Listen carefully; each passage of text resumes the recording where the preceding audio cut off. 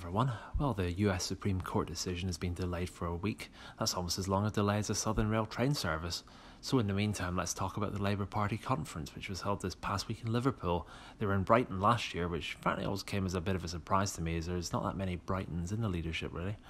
Anyway, there was much of what you'd expect, everyone out doing each other with speeches about how much more they hate money than everyone else and therefore why they should be given more money than everyone else.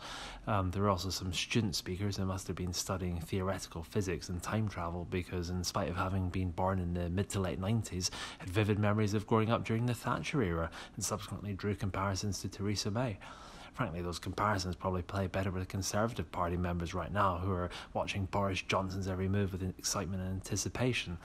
There were also comedy warm packs like Diane Abbott, who bizarrely forgot the phone number for the 999 emergency service, and following a breach of rules, an EU flag was removed from the floor because if you're flying a flag with yellow stars on it, they have to be on top of a red background, like Uncle Joe Stalin would have liked it to be. The main highlight of the Labour get-together was probably the much publicised motion that Labour would commit to a, quote, people's vote on Brexit.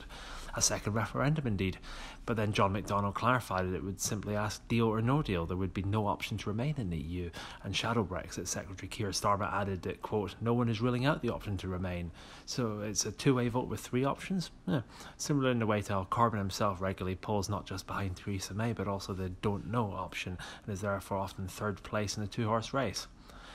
Anyway, so therefore we once again pivot to the competing Conservative Party conference in the next couple of days and ponder for yet another year, will Theresa May somehow make it out of it as party leader again, and whether people will focus on the letters dropping off the wall this time around or simply in Boris Johnson dropping letters into the Daily Telegraph.